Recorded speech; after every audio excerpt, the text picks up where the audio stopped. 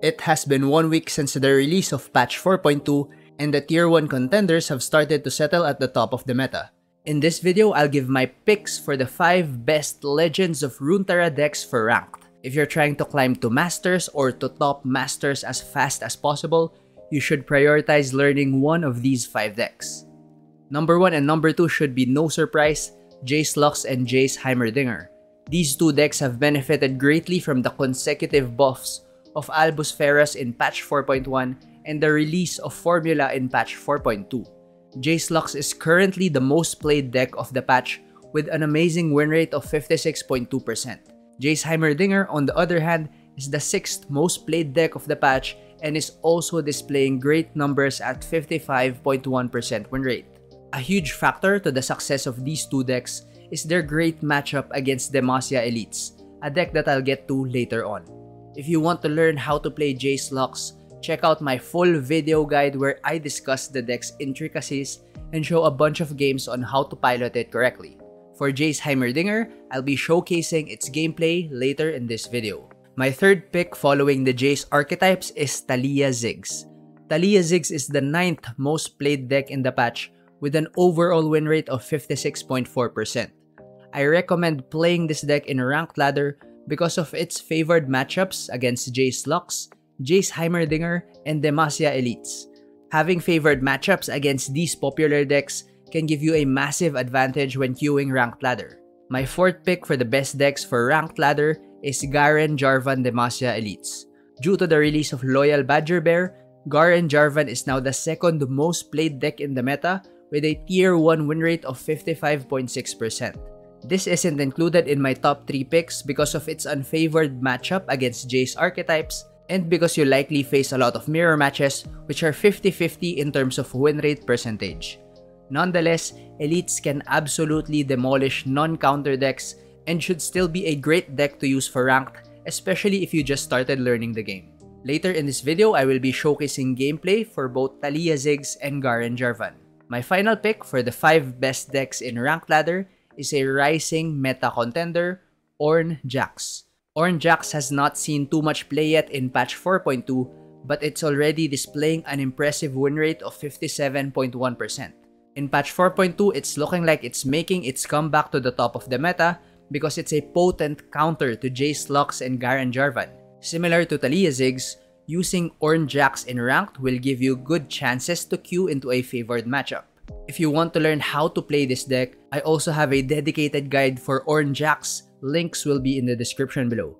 That's it for my picks for the top 5 decks for ranked. All the deck codes and deck links will be in the description and pinned comment of this video. Before we proceed to the gameplay portion, if you want to see more meta breakdown videos from me, let me know in the comment section. Otherwise, if you want to support me, you can always leave a like and a random or non-random comment instead. Enjoy the games and good luck to your ladder climb.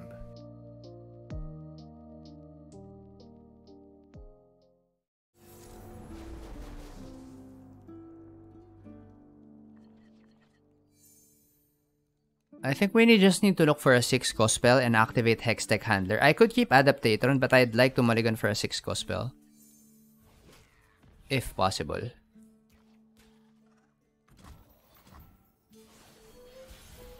Hextech Handler is our win con. Nice, Formula is good. Oh my god, Formula? Formula is so good right now.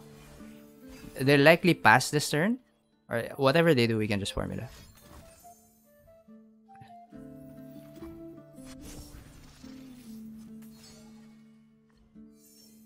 Second Formula, man.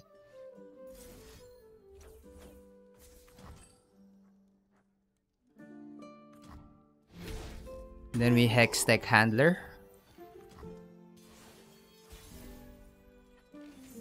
I would say previously Field Rush was one of the bad matchups of Jace Heimer because She Who Wanders will wreck you.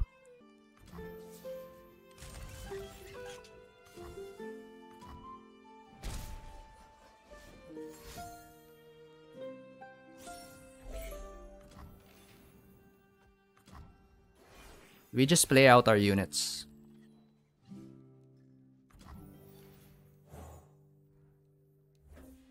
Nothing beats field testing. We just play out our units here. Just have to be as aggressive as we can, while we can. He Who Wonders is the scare card. That's fine.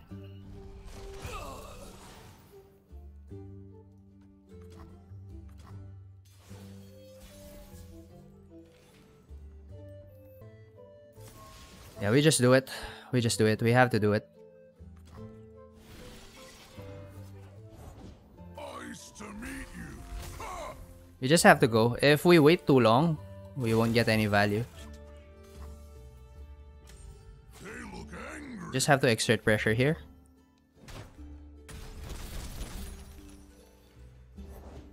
Rules rise up.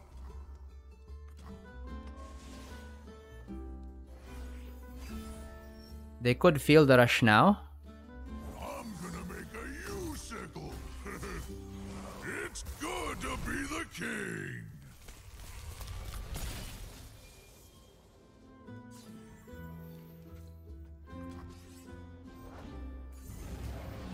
That's fine. That's fine.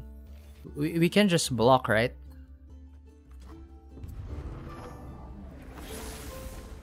We can just block. We can block with Vile Feast. We formula first, see what we draw. We draw Jace.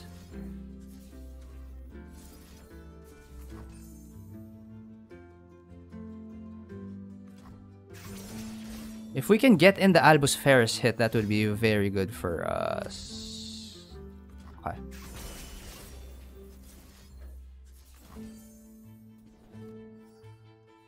They could still have Quietus.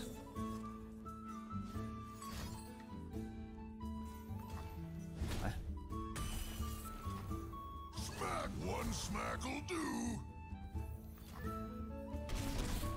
Yeah, She Who Wonders wrecked us there.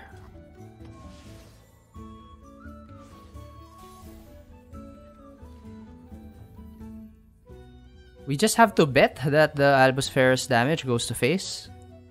It's our only hope, I guess. Please don't have Vengeance. Or Three Sisters. Oh, we won.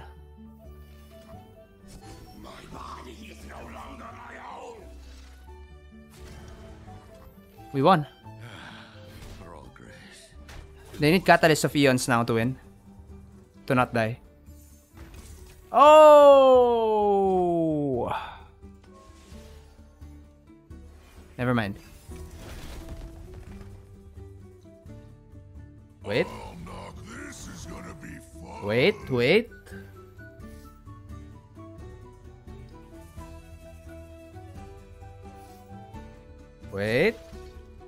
Nope.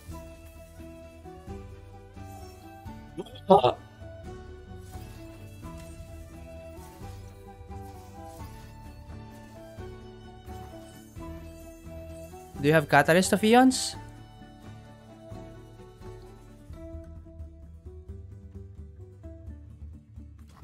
Oh!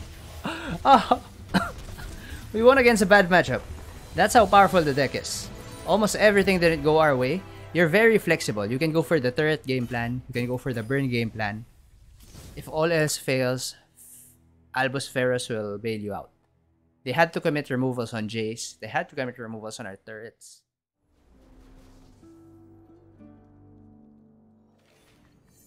We're up against Elites. According to the stats, Elites is one of the decks that we counter. But this is my first time playing Zigstalia in a while. I'm pretty sure I mulligan all of these away.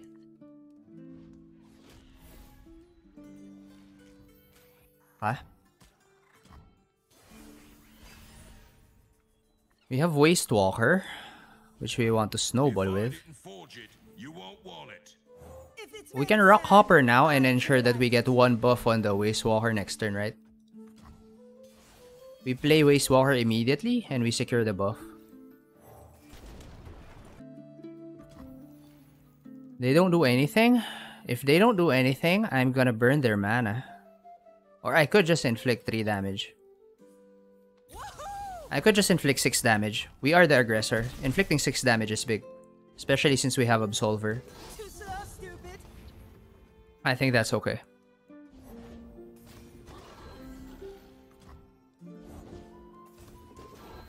Oh, what the hell? They could have done that. They could have done that the turn after, right? Wouldn't have made the difference. A symbol worth fighting for. Ah, we'll be able to get some strong units going here. Out of my way.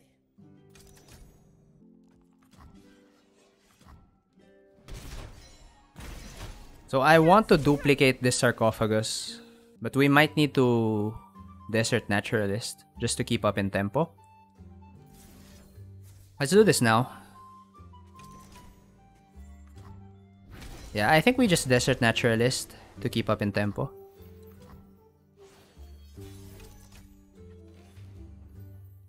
Ooh. We can drop the Bomb U. But just to keep up in board, let's do this. I'm not gonna be greedy with my Thalia. I'll drag you out of there if I have to. I'm not gonna be greedy with my Thalia. And I'm not gonna attack yet with my Waste Walker because it could grow even larger. I think I just take this trade. I like the trade. And I'm not gonna attack with my Grumpy Rockberry yet because I want to drop the bomb, this trusty Ramhound. Just in case they have Champion Strength, do they just want to go and trade? That's a reason to trade, just in case they have Champion Strength. Champion Strength instantly wins the game for them if they don't believe that we have Rite of Negation.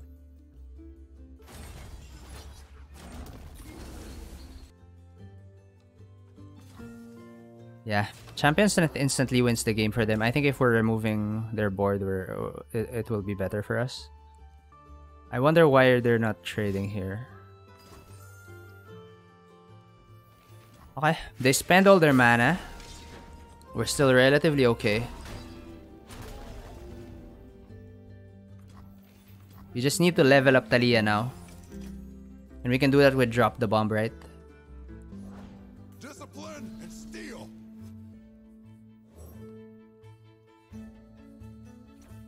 If I stumble, I have the earth to catch me. Or me. If you don't want sand in your sleeves, huh?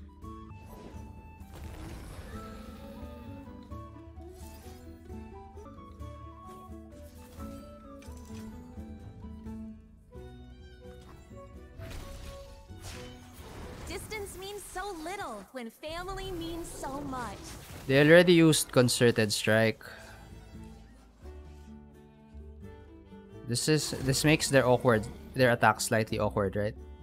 Ah, I see you. They have another Concerted Strike. We're gonna die anyway next turn.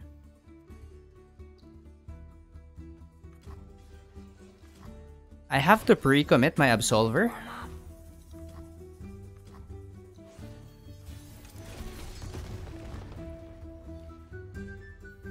I have to pre-commit Absolver. You just have to go, right? They already used Concerted Strike.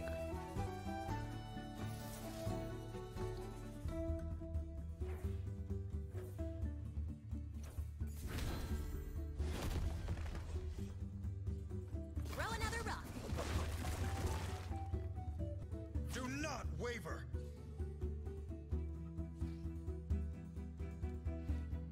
We actually go out of range of Concerted Strike. If they have Concerted Strike or Sharp Sight, then nothing we can do about it.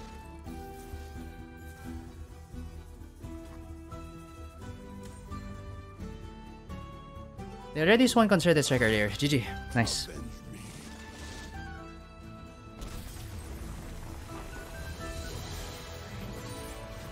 Ugh, what a great day. I think given that I didn't have Rite of Negation, it was correct for me to play around Champion Strength, right?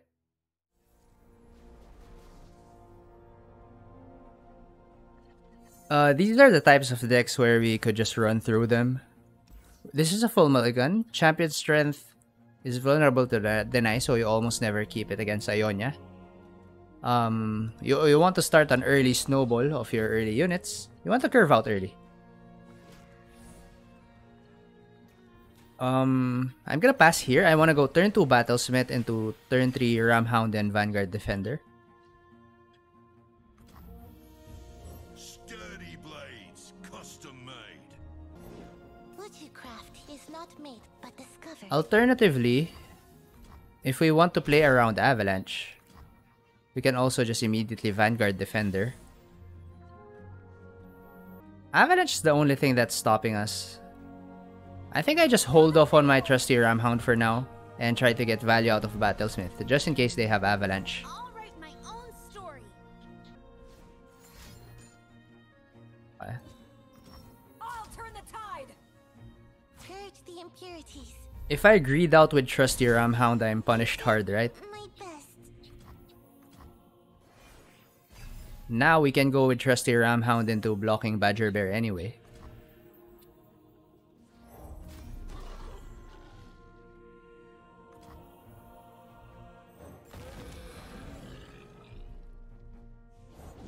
Where there is life, They dropped out of mana. They dropped mana out of Bury the Nice.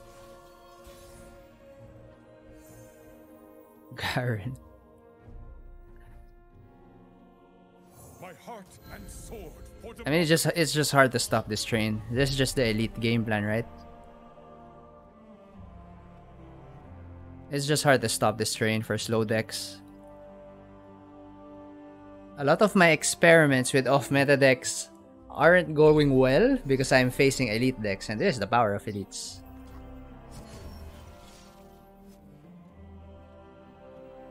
I'm gonna attack with Battlesmith last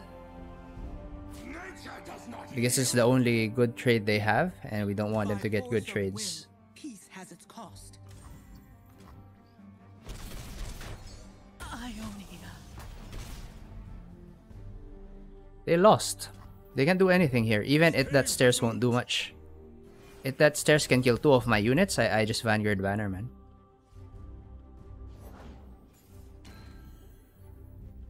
Serene Sky Singer.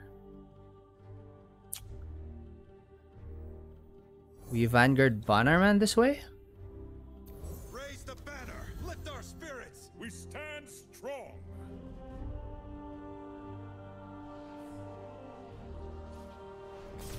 Straightforward elite game plan. If you're a new player and you just want to win ranked games, just play elites. But one downside of elites, you have a losing matchup against the most popular deck, Jace Lux. But not everyone's playing Jace Lux.